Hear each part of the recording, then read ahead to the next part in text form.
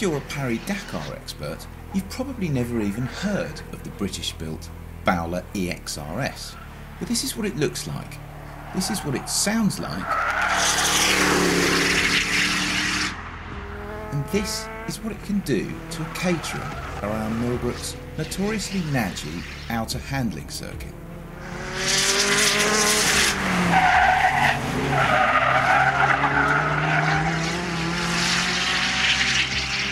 In the horsepower stakes, the 140 bhp 7 does look a bit weedy beside the 550 bhp 170 mph Bowler EXR S.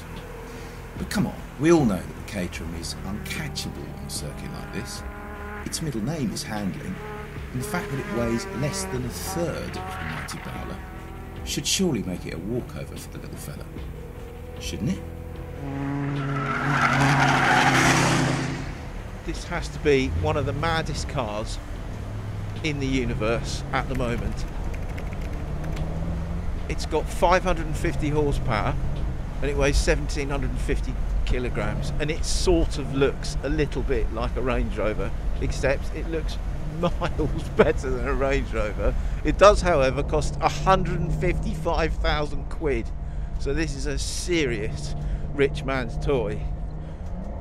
Can it stay with the Caterham 7 around the outer handling circuit at Millbrook? I don't know, but we'll try and find out. It's to the noise it makes.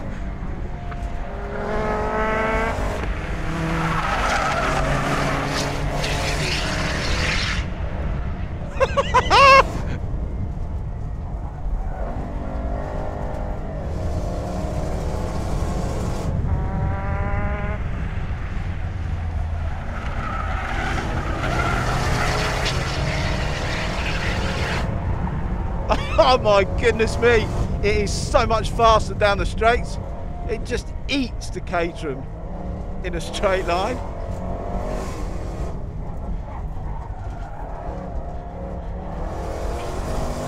Cross the grass.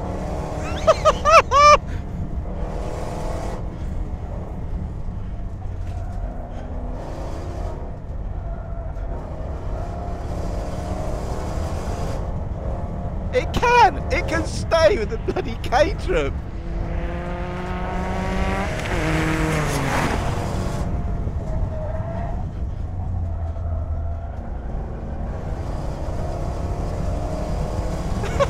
We've done 2 laps now and I'm still absolutely nailed to his back bumper. That is incredible. This. Oh.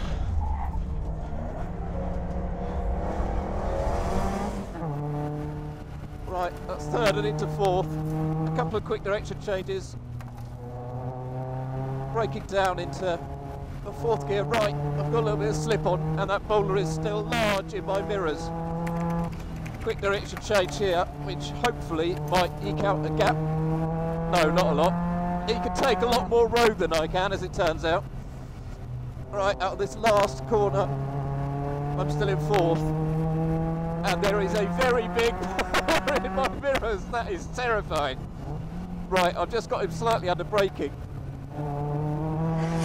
And then a bit of slip here. I'll pull that little gap, third gear corner.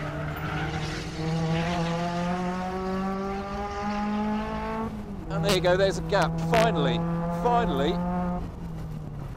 Ah. I think he's filling it again. Bloody hell.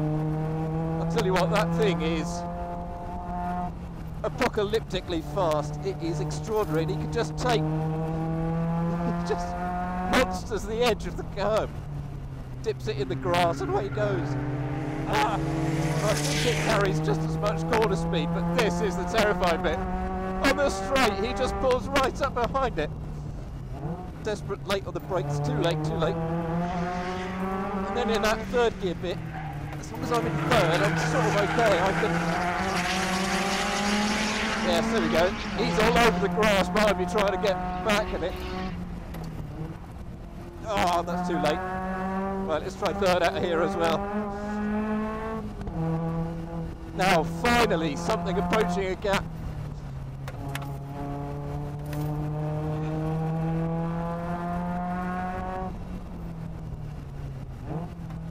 But as soon as I'm out, he's here again. Unbelievable. He just fills that gap every single time. Oh man, got to earn more money, got to get one of these. This thing is fantastic. I absolutely love it to pieces. You can dip wheels with it. It is so quick in a straight line. It just monsters the Caterham when we get onto this straight.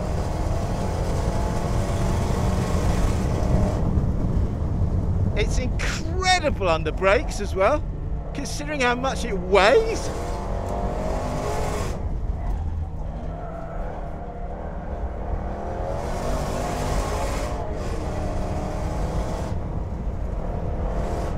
I mean, I'm having to try pretty hard, I have to admit, but look, this is a Range Rover that's staying with a Caterham around a handling circuit. Nah, this is crackers. This is awesome. This is the best car I've driven in a very long time. Is it really?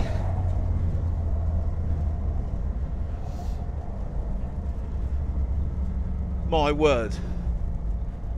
That is some fun. This is some toy. Okay, so if we break it down to see what's happening on each segment of the lap, there are two key differences between them. In the corners, the Caterham, unsurprisingly, carries a touch more speed on the way in and under brakes, but mid-corner and at the exit, the Bowler is at least as quick, and down the straights it just kills the 7. Which I suppose you'd expect considering how much more power and torque it has and how wide its tyres are. But even so, you still just don't expect such a huge monster of a machine to be able to live with a little 7 on a circuit like this.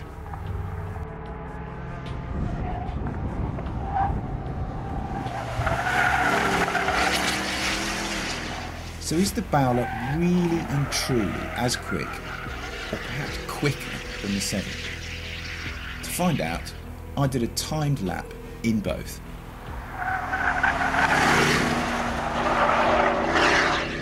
After a few dramas involving the grass and a fair bit of gravel as well on occasions, the best time I could wrestle out of the Bowler was 43.1 seconds.